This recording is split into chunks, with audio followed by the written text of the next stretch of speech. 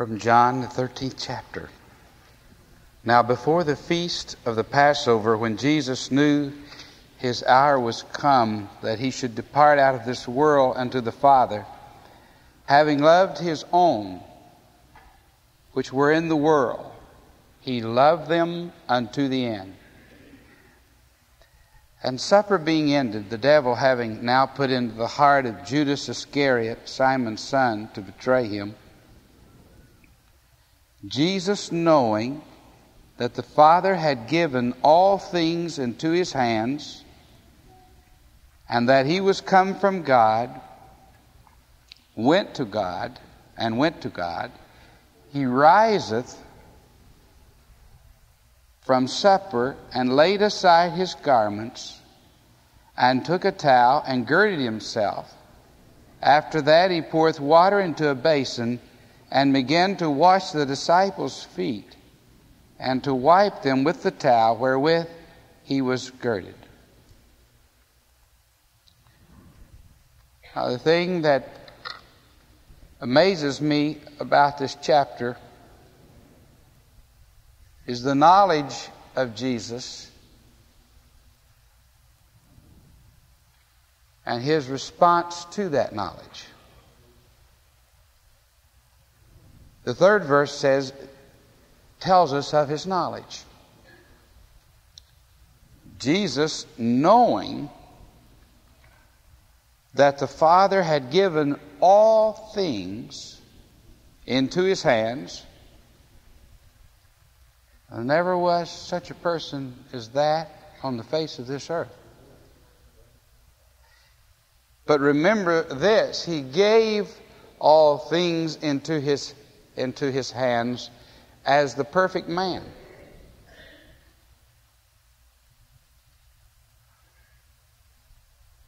And that means that Jesus is a demonstration of our own possibility. He did not give all things, and as God, he already had all things.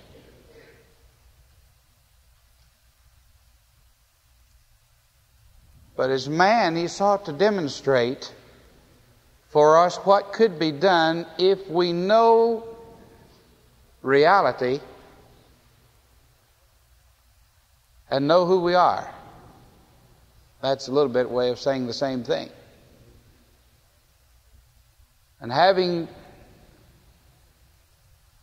learned obedience by the things that he suffered, and having finished this demonstration, and having walked as man perfectly, proving God at every point, God now puts all things into his hands. In effect, he says, as the perfect man, you may now do what you will.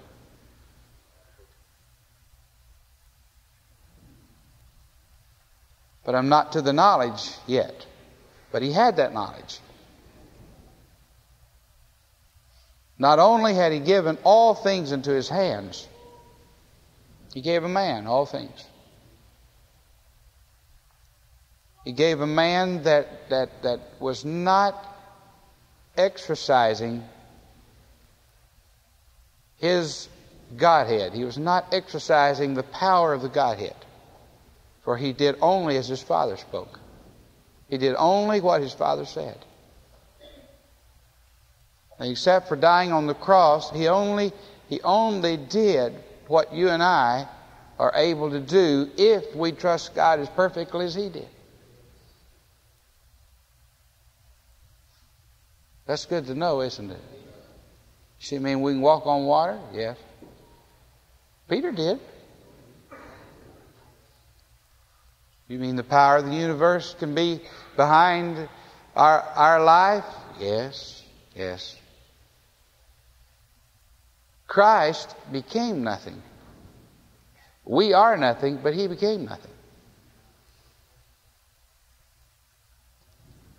And he reached this point in his manhood, when in his manhood, not in his godhood, the Father said, in his manhood, you now have all things. Do as you will. Now he had all of this, but he had this knowledge also that he was come from God and went to God. Now, having all things, having proved his manhood, and having proved that God can take care of all things that a man needs, if that man will entirely depend upon him, for he had done that for Jesus.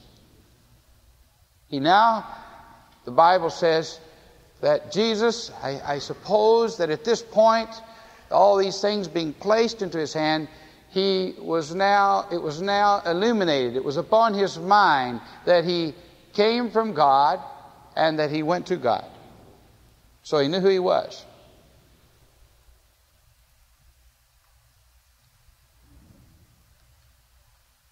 So I wonder what he's going to do with all this. What does a man do when he arrives at some point of knowing who he is? What does a man really do when God puts maybe not all things, but a few things in his hand?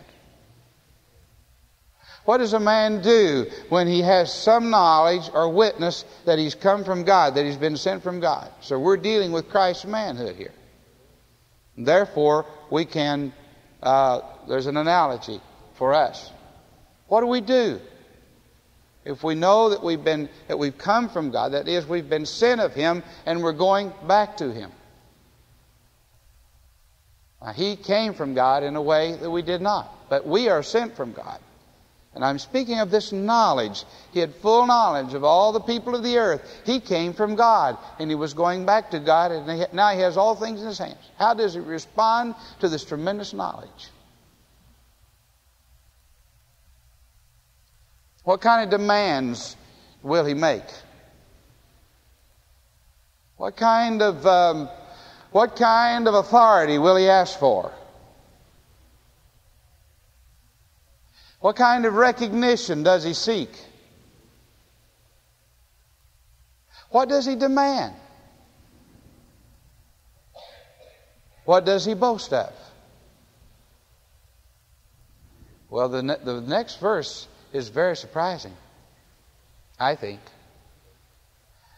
Where God, having put all things in His hands, and with this confirming and illuminating knowledge that He's come from God and going to God, He does a most unusual thing. He rises from supper, and He laid aside His garments. Didn't put on a collar, did He? He laid aside His garments, took a towel, and girded himself. And after that he poureth water into a basin, and began to wash the disciples' feet, and to wipe them with the towel wherewith he was girded. What he did with all of this knowledge was only what a slave in the empire did. He did the nastiest, lowliest, basest thing that was done in the empire. One of the things. And that was wash a man's dirty feet.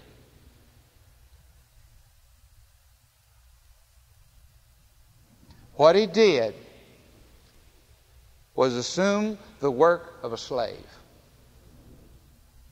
I mean a despised, rejected, a slave who has no rights and is not even acknowledged as a person, who can't claim any authority except he be sent by his master. Instead of assuming some role of importance,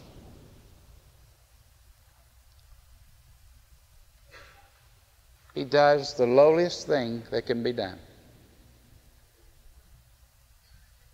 With all that knowledge. Now you see the lesson that's in that for us.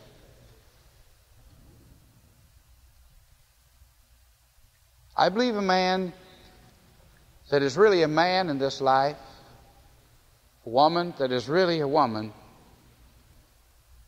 if they really have full confidence of their being sent from God, will not choose the most noble of assignments. For the most noble assignment is the assignment that is lowliest. Jesus did precisely that. I am astonished that he would do such a thing. Peter was astonished too. And Peter wasn't going to cooperate until the master said, I won't have any part with you, Peter, unless I wash your feet. And of course, Peter got all flustered and decided that baptism, just do the whole thing, would be in order. Jesus wasn't talking about baptism. He wasn't talking about washing Peter's body. He says, you don't have any need of the body to be washed, but I'm to wash the feet. You see, I'm so astonished that in his perfect manhood and in his tested manhood that he would choose the work of a slave. Could it be that there is a lesson in that for us? Doesn't it make sense that if we have confidence in our calling, and that if we really know God, we'll not be seeking the more well thought of task? Tom England said that he was so blessed when I called him last night over a man who was interviewed on TV, I think, and he's a man that for 30 years has worked in the pits where the race cars make the pit stop. And for 30 years, he's changed the right front tire on racing cars. And for 30 years, he's tried to be the best right front tire changer in the whole world. For 30 years, he's worked with his timing. Not the left tire, not the back tires, but the right front tire. 30 years. And he spoke with pride. And he spoke with joy over the assignment that had been given him for 30 years. How appropriate that he's worked in the pits. And he's worked at being the best right front tire changer that the world has ever known. Well, sometimes it's those split seconds that wins the race and loses it, the man at the right tire. Tom said he knew one thing, that a race car could not run without a right front tire. And if he didn't get that right front tire on there, there wouldn't be any race.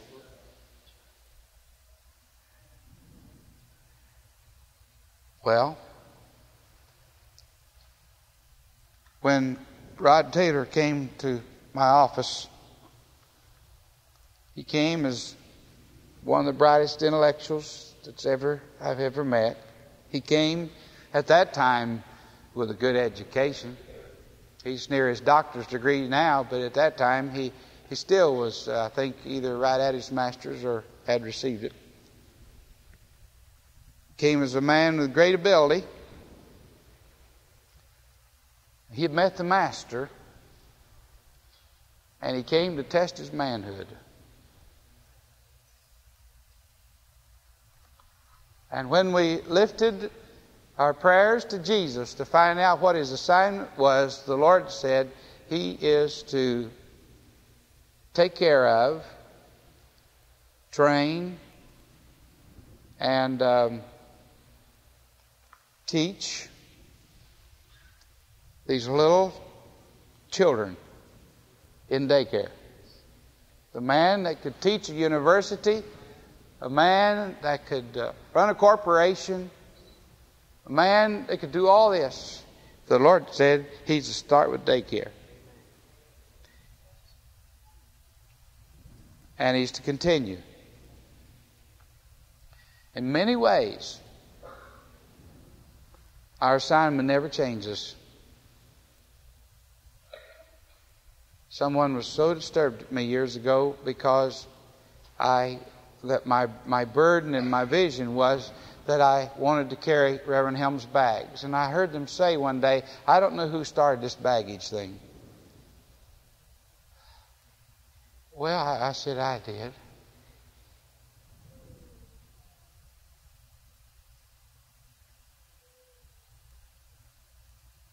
And I still believe that that's the vision. Because oftentimes I've seen that he has no one to carry his baggage still in this day. And oftentimes he and I have gotten a hold of both ends of the bags because both hearts are not right. And so it takes two men to keep one heart from breaking, from collapsing. And that with carefulness. But the vision is still the same. Oh, God called me to preach along the way. God called me to do this and do that. But most of all, if you can get the symbolism of it, He called me to carry the baggage. And I'm so sorry that that person is disappointed with me.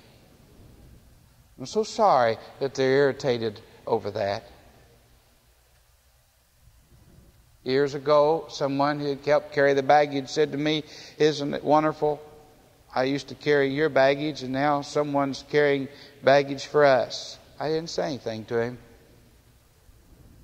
He's not here anymore. But my thought was, my friend, if you can't stand it, but if I could speak to your heart, I would like to tell you that that's something we never stop doing. We never stop carrying the baggage. It's a tremendous thing. And it cuts across the carnal nature. But that's exactly what you and I need. And that's what you and I need forever and forever and forever. And I don't think we can appreciate what Jesus has done till the carnal nature is slain. That it mattered not at all to Him that He did the work of a slave. That He, who was God in flesh, but in this perspective was the man who was the perfect man. Having been given now His freedom, His entire freedom under God, would take off His garments and do something that only slaves in the empire did.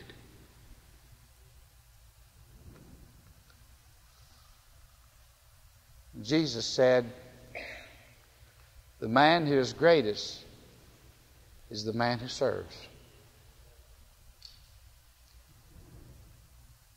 The story goes on, but let's just pick it up with the words of Jesus, for there's an admonition to us. Ye call me Master and Lord, and you say, well, for so I am.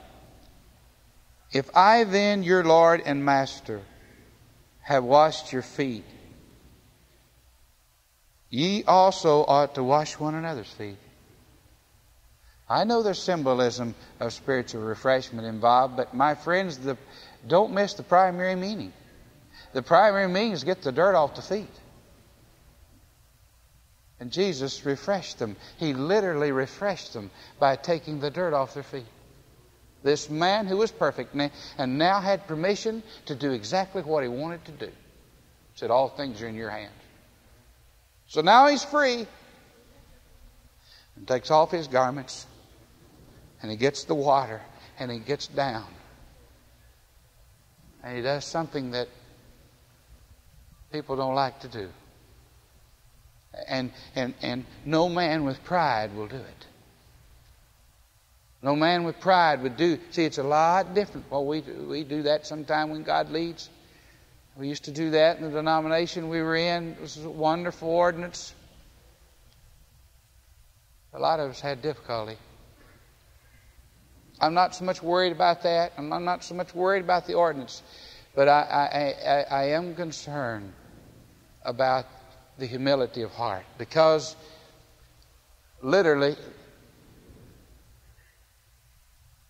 salvation is in the removing of dirt and doing the slave's job in the household of saints. You say salvation? Well, listen to what he said. Ye call me Master and Lord, and you say, well, for so I am. If I then, your Lord and Master, have washed your feet, ye also ought to wash one another's feet. For I have given you an example, that ye should do as I have done to you. Verily, verily, I say unto you, the servant is not greater than his Lord, neither he that is sent greater than he that sent him. Now there's a principle that says that I'll never be greater than Brother Him. Nor will any man be greater than me than I've sent. No matter what he says. If I send him, he's not greater than me. And if I'm on bottom, we're just both sitting there. But I'm telling you something. I'll never be greater than Lord and him. He's certainly never as great. It'd be good for us to know what the good book says. The world knows we're harebrained fools. It's time we know about it. For what we say and we do and we act like. That's a strong word, but I mean that's the way the world feels about our cockiness.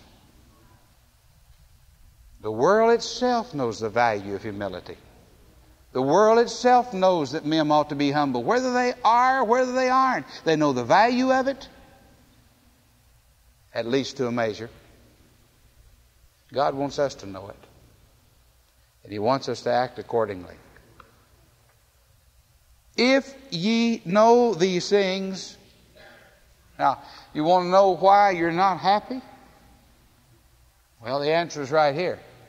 Hear me, because my burden on the way to church was that I wasn't going to be heard, and I knew full well there wasn't very much possible that anybody was going to hear me. I want to be heard. But you know something? I really don't have much push to try to get you to hear. But I do have one responsibility, and that's to obey God. He said, if you know these things, happy are ye if you do them. Now, he didn't say, happy are ye if you know them. He said, happy are ye if you do them. The reason we're not happy is we're not doing them. We're not doing the dirty work. We thought the happiness was in the beautiful work. No, the happiness is in the dirty work. The happiness is in the lowly work. The happiness is in the place of service. It's in the place where the world at large has disdain for what's being done. They don't want to do it, but they're not going to do it. But Jesus said, if you do these things, and if you know them, you've got to know. You can do them and not know them, that's misery. Because knowing is satisfaction. A man that knows this place, a man that has confidence in who he is and knows where he's come from and where he's going, it's all right, friend. You can't destroy him. I don't care how many ditches he digs. I don't care how many feet he washes.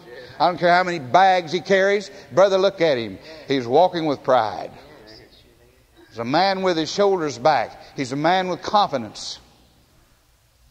And he's a man that has permission from God to do quite differently than what he's doing. In a certain sense. Dan Light was a pastor of the Baptist Church in South Charleston. That's a prestigious church. He was also chairman of the American Baptists on the eastern seashore here, I'm told, and I'm told that she was the chairperson of the Women's Society, the women of the American Baptists. So they had the two highest positions on the East Coast in the American Baptist Church. But he had a sister who heard of another way. And somehow, in her love, she showed them the beautiful way of washing feet. And one day, Dan and Jenny left everything and went to Muskegon to do that. Now, when you think about it, you think his denomination's ever understood? No. Hardly anybody in there had ever said, why would this man leave such a prestigious place, the denomination of Martin Luther King? Why would a man leave that and leave a prestigious church like South Charleston and go to a no man's land and get involved in an independent work that has no connections and no way to bring you prestige and glory? Why would a man do that? Well, a man that wants to be happy will do that. First of all, he knows. He received knowledge that he was sent from God. And he knew where he was going. But he did more, he had more than the knowledge. I know a lot of people that know about this Christian walk, but they never take the first step. Whether they got it, and they can get up and testify about it, and they can write books on it, but they're not doing it. And if you check real closely, and if you're careful not to criticize, you'll find that they're not happy. There's no joy there. Because they're not doing these things. You know full well, my friends, that there's no problem down here at this end. There's not enough people down here. There's more feet here than you and I can wash. And there's so much room at the bottom. So many men want to do this and they want to do that and they want this and they want that. And everything that needs doing is wide open. There's not very much room at the top, but there's a whole lot of room at the bottom. And Jesus said, happy if you're doing it. Happy you will be if you do it. So Dan took off for Muskegon and became the co-pastor of William McPhail. And God blessed. And they've had a wonderful ministry. They had a TV program. It didn't go not because it wasn't good. It's hard to make a good thing go, especially if you're preaching self-denial on television. You watch how many of these programs would fold overnight if they preach what the Bible's really preaching, what's really central. Brother, let me tell you something. Kaboom, they're gone. They tell me that Jack Ben Empey got up and told, he discovered that he knew the whole Bible, knew the whole New Testament. He knew nothing whatsoever about love. And when God convicted him and it brought him low and he began to love and he began to preach this, his ministry folded. But I say that it hasn't. Look out. He'll surface after a while. And he tells people, I've done all these things. I've preached the gospel. I've done all this, but I've not loved everybody. I'm asking you to forgive me. His crowds disappeared. There wasn't much of a crowd up here when he was here last time. Well, what's different about Jack Ben Empey? Well, he's really sent of God with this kind. He has the knowledge of who he is. And he's now doing what Christ wants him to do. And what happens? The crowds are gone. They've disappeared. So Dan and Jenny go to Muskegon. And they have a successful ministry. But what's a reputation revival for a day? I mean, you know. President's not offering any of us any awards. No, I don't even have a certificate of merit. I mean, if we get to the top, where is that? Who knows anything about it? Who's going to blow the trumpet? Brother, whatever is the top, you wouldn't know if you were there. And if you got there, you wouldn't get any awards for it. I'm speaking as far as this earth is concerned. Oh, no. You get in this ministry, and I will tell you something. It's washing feet all the way. So they did in Muskegon. But some of us, after a while, get it in mind that there's a time in our life when washing feet is enough. I can just stand the smell so long. And we graduate. There's when we graduate right out of our happiness. There's when we graduate right out of everything that brings the glory. There's when we graduate, brother, to what this world highly esteems. But if a man's listening to God, he may find that the commitment goes deeper. And so this week the Father has spoken. Dan and Jenny are leaving Muskegon. They're going to pastor a little fellowship in Owensville, Indiana, where there's not even enough to pay the preacher's salary. Oh, you say, well, now, wait a minute. Kenneth's a multimillionaire. He's in Parker helping Brother Ham. Mama's on a retirement pay, and there isn't enough money to pay the salary. But that's where they'll be in 3 weeks. But the Bible says they're going to be happy. Hallelujah. Amen. You may sing. Hallelujah. Amen. The Lord gives the best to those who give the best to Him. And if Kenneth and Mother have done anything, and Carol, they've done that. They've given the best to Jesus. And then I got word that Dan's going to have a little company. His brother Johnny's going to go with him. Glory. God will never leave you alone, I'll tell you. Thank you. What is this song? Yes, that's one we want right there. This song is entitled The Morning Trumpet. Holy Spirit chose it.